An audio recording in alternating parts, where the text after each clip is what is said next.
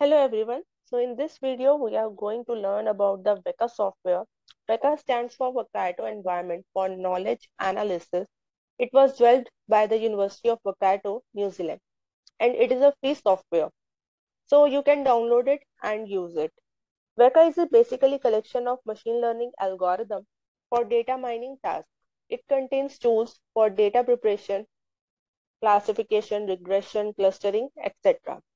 So in this video, we are using the version 3.9.5.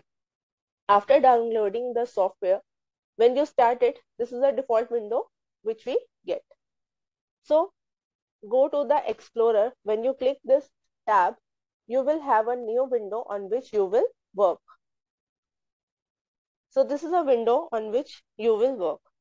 Here different tabs are there: preprocess, classified, cluster, associate.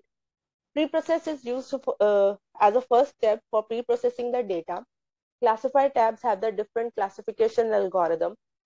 Cluster tab have the different clustering algorithm like k-means. In associative tab, you will find a priori algorithm. Select attribute tab allow you feature selection based on the several algorithm like PCA. And visualize tab is usually allows you option to visualize the processed data. So for opening the file, go to open file and it will the data where the software where you have installed, go to data folder, and there are several files which are already come with that 3.9.5 package. So I have chosen one of the data and then we open it. So as you can see, the main attributes are shown here and the data is shown here. So what algorithm you are going to use it? Now tabs are active here. Go to classify tab. Here you can use it for the classification. You have to choose an algorithm. Like for example, I'm going to choose tree algorithm. Based on that J48, I will choose. Click on the tabs and then start.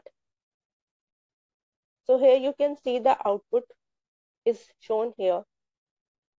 Confusion matrix is there, accuracy, precision, recall, everything is shown here.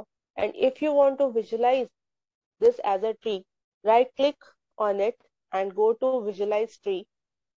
A separate window will be shown here on which you can see the visualized version of your tree based on the algorithm and the data set which we have used. You can see here the tree which is predicted by the model. To go for the clustering algorithm, you can click the cluster and choose the appropriate algorithm related to your model. Now, if you want to create a ARFF file, that is the attribute relation file format, which is basically used in the weka. So simply go to any text editor. Like in this, I have chosen a simple notepad. The file I have already created. So relation, the name you will given to the file, same relation will be used here. Then the attributes, here I have chosen the three attributes: attribute, name, percentage, which will be in a numeric form, and then there is a play attribute in which the decision will be yes or no. So in which order you have written these names, data, it will contain all the data, the name, attribute, data, then the percentage which I have taken, and then the play yes or no.